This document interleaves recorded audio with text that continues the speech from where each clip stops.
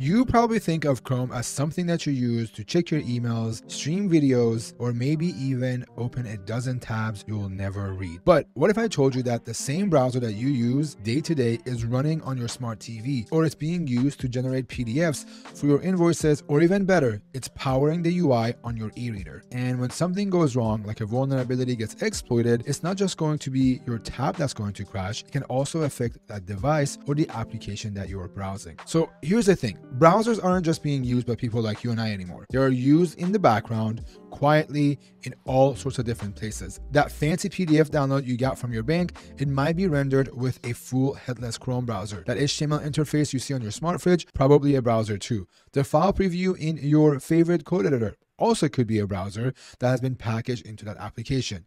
And when you feed these systems untrusted content like your HTML, your JavaScript, or even better, you upload an XML file, there is a hidden risk. You're letting that browser do something super dangerous on that device. And a prime example of that is CVE 2023-4357, a Chrome XXC that allows an attacker to read local files from that web server or the machine that is running that Google Chrome. By the way, I'm trying something very new here. I'm going to start doing more of my write-ups in the form of a video. If you like this content, drop me the word write-up in the comments. I'm going to read all of them, and maybe I'll make more of these videos in the future. All right, let's get back to the video. If you look at it at a first glance, this is just a boring old XXC or XML external entity vulnerability, the kind of issue that lets you trick the XML parser into reading a local file or making network requests. XXCs have been around for years. This is nothing new, but here's the twist. This time, it happened in the Chrome browser. Someone figured out how to trigger an XXC through the way Chrome handles SVGs. And if you're not familiar with SVGs,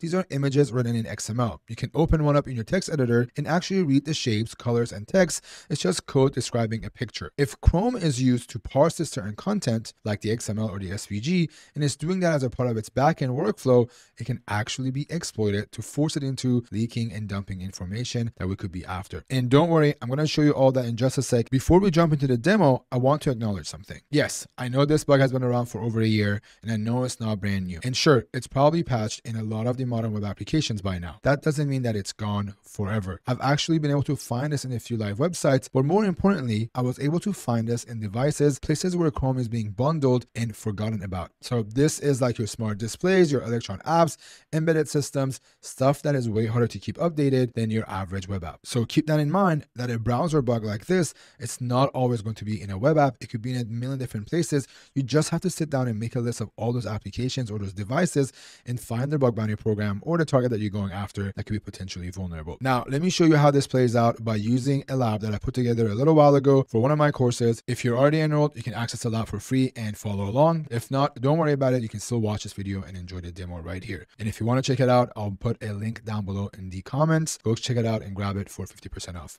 All right, let's jump into our demo now. So let's assume that you have found an area where it allows you to either render HTML server-side or JavaScript server-side, or it allows you to put a URL in where we're going to see what the backend system is. Obviously, in this case, we know that we're going after Chrome, but I want to show you how important it is to look for the backend versions before you start to export anything. So the first thing I'm going to do here is I'm going to give it a interact.sh URL, and that's going to make a request, and it's going to come back with this specific GET request right here, as you can see.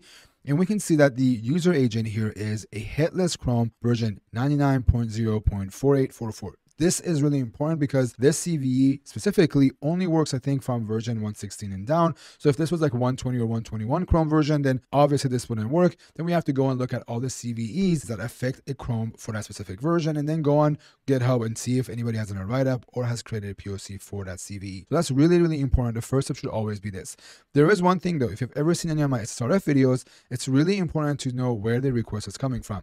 If you're going after a web application, the IP address right here in the corner should belong to the web application that we're going after or its backend. But if you're going after a device or some fridge or something that's on your network, then that IP address should belong to you and it should match your IP address as well. Now that we have that out of the way, let's look at our exploit. So in this case, you can see that I have this POC prepared for it.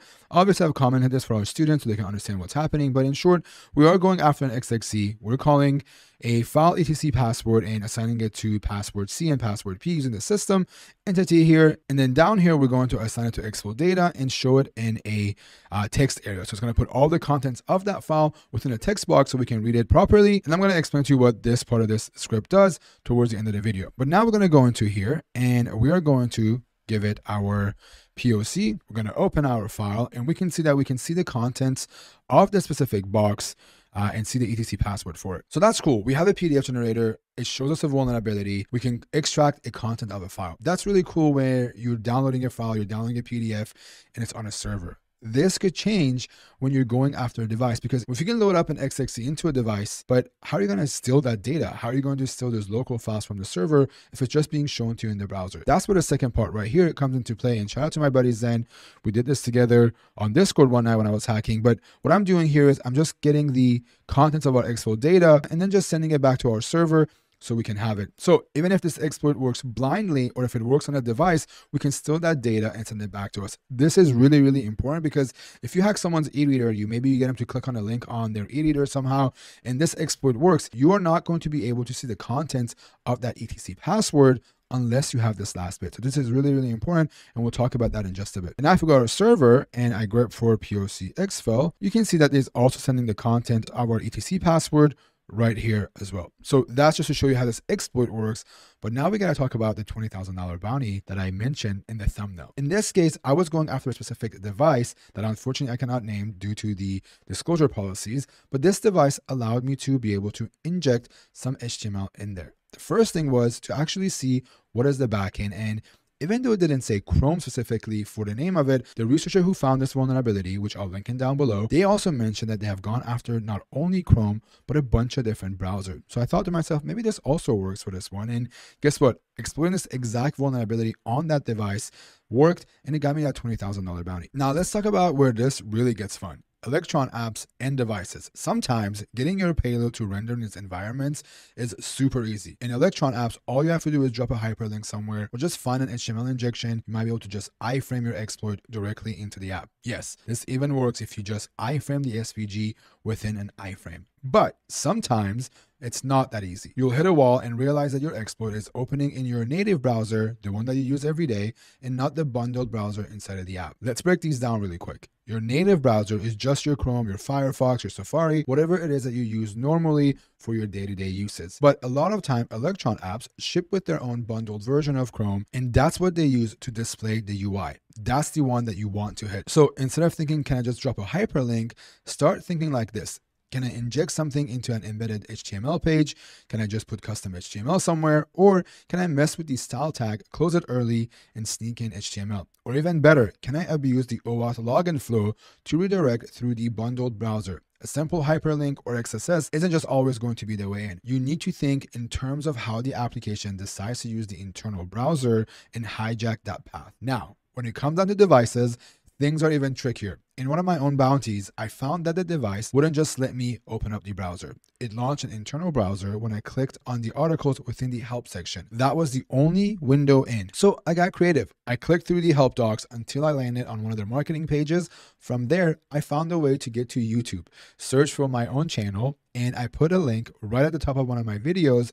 So when I clicked it, the device would go to my site where the exploit was being hosted. And as soon as that happened, I was able to exploit it and exfiltrate data from that device and send it back to my server, just like I showed you in the lab. I know this exploit is old, but like I mentioned earlier, I've gotten bounties as late as December of last year, and I haven't just looked for it recently, but this vulnerability exists. You just have to find ways to exploit them. I know SSRFs are really, really fun, but you got to kind of think about SSRFs differently. You can find these same methods and the same concepts as SSRF on devices, on your readers, on your fridge, or even go as far as Electron apps. And I've been doing that for the past year, and it's been incredibly fun, and it's giving me something to research and find more vulnerabilities in. So do me a favor, if you haven't already, if you like this video, hit that like, hit that subscribe button, and become a Nahomie. And obviously, if you like content like this, drop the word CVE, and I'll make more content like this in the upcoming weeks. All right, that's it. I'll see you all in next week's video. Peace.